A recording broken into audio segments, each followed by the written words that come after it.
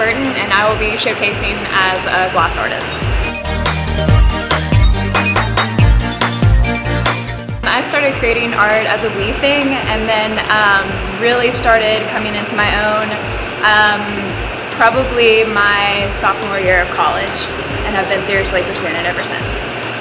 Most of my inspiration comes from biological forms, things that are very scientific, biology, human anatomy and physiology, and then I also largely draw on my life experiences and just whatever is going on at the moment, and kind of parallel those things together and make artwork based off of that. My biggest goal for my art is to help people see things in a new light, rename everyday mundane things, and get people to look at things around them in a new light. Currently, I see myself in 5 years making a living out of this. This is what I want to do, this is what I was made to do, and I'm going to do it. Tonight's showcase, I have a series I call Cell Series.